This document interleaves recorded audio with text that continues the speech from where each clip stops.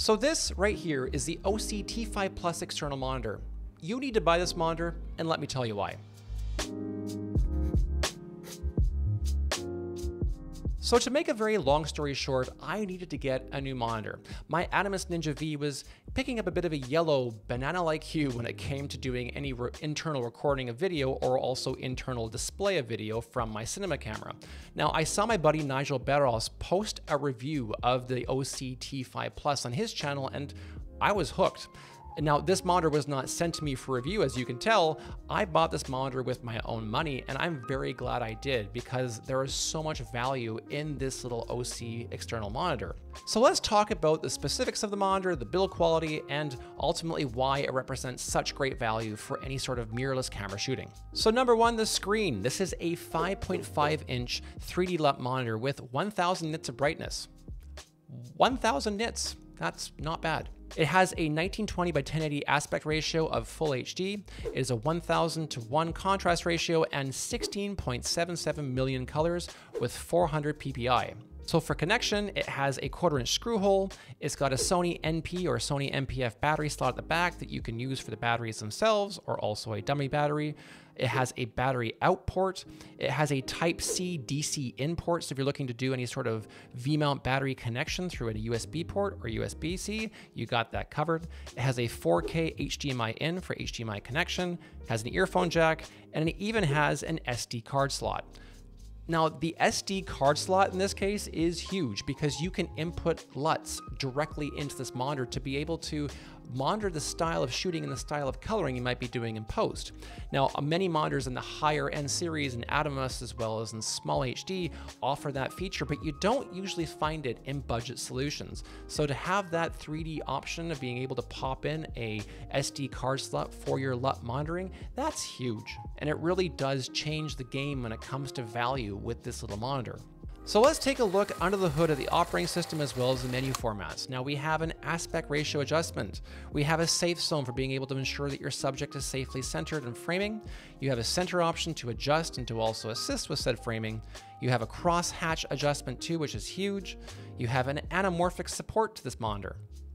Anamorphic support on a monitor less than $200. That's pretty impressive. You also have zebra functions that you can turn on and off and adjust.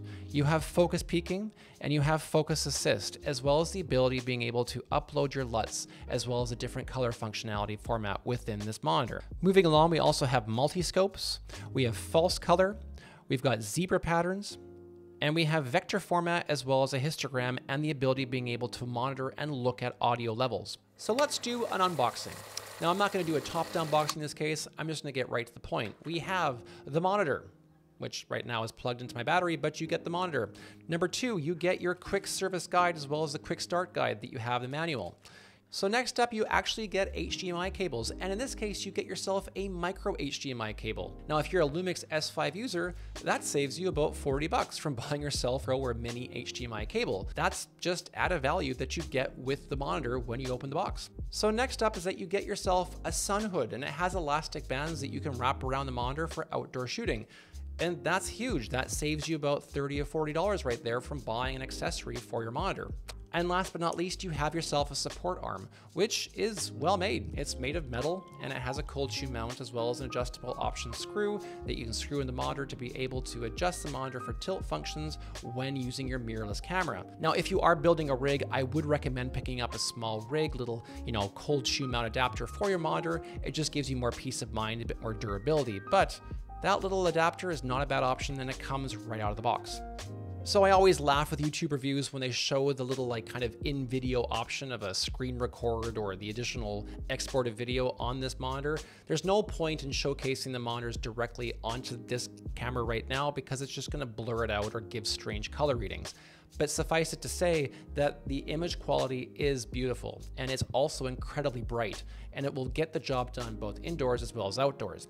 So on the topic of build quality, this little monitor is a fully plastic monitor, and that's possibly one drawback because it's not aluminum, it's not metal. If you drop this, I wouldn't want to see the result of what would happen to it, but it does make this monitor extremely light. So there are pros and cons to that light a plasticky chassis you're housing the monitors in. It also has a bit of a flimsy button here for menu selection. So, use your products with soft hands whenever you're doing any kind of work with them. I think it goes for every product. Always use kit gloves when shooting with video gear. But the monitor selection tool here, this little red button / joystick, is a little sensitive, so be careful with it if you're using it outdoors. If it's cold, make sure you go quietly and carefully when you're making your selections so you don't break that. It does have a metal 1/4-inch thread hole, which is great. So one amazing part of this little monitor is the recessed HDMI port area. Now this is huge because the HDMI area can live essentially inside the monitor to about roughly, I'd say, 2 inches. And that's great because even on the Atomos Ninja V, you still have the full HDMI cable hanging off of the monitor. In this case, you have a bit of an extra secure grip when it comes to your HDMI cable staying in. If you knock against it, it's not going to fall out because most of the head of that HDMI cable will live within the chassis of this monitor. So the benefit to having mostly a plastic chassis is that it makes the monitor very lightweight. If you're using this with a dummy NPF battery at the back, this is a very lightweight solution for your mirrorless camera. And on that topic, I would highly recommend picking up this monitor if you have a Lumix S5 or maybe a Sony a7S III or even a Canon R6, for example. This monitor is a wonderful solution to be able to provide you with that external monitor without adding a lot of heft to your overall camera build. So that is one benefit of not having a heavy monitor or a heavy aluminum chassis. But bear in mind, it does make it very sensitive and you have to be careful when operating this monitor. So you get all of that for essentially 200 American dollars or the equivalent of 3,845 Canadian. Exchange rates are fun. So this is a really smart buy. Now, I can't say it enough how impressed I am with the overall ability of this monitor. I've used it on a couple shoots now, both indoors and outdoors, and it's performed really well. And also the battery life with this bright 1000 nit display doesn't seem to suck up the MP batteries too quickly, which is also a really nice key feature. And on top of that, it's really quiet. You can barely hear this monitor. And I know with the Atomos Ninja V, that fan can get kind of loud if it's next to a shotgun microphone. So that's a nice little added bonus too. If you found this video helpful, please hit that like and subscribe button below and check out my description below for links on how you can purchase this Osee T5 Plus. And to the good folks at Osee, if you want me to review a product of your monitors or whatever else, I will be happy to review in the future because I'm super impressed with the quality you're giving as well as value to the consumer. And until next time, if you have any questions, hit me up below and stay tuned for all things video, tech, gear, and budget solutions on how you can maximize your film and videography game. Peace.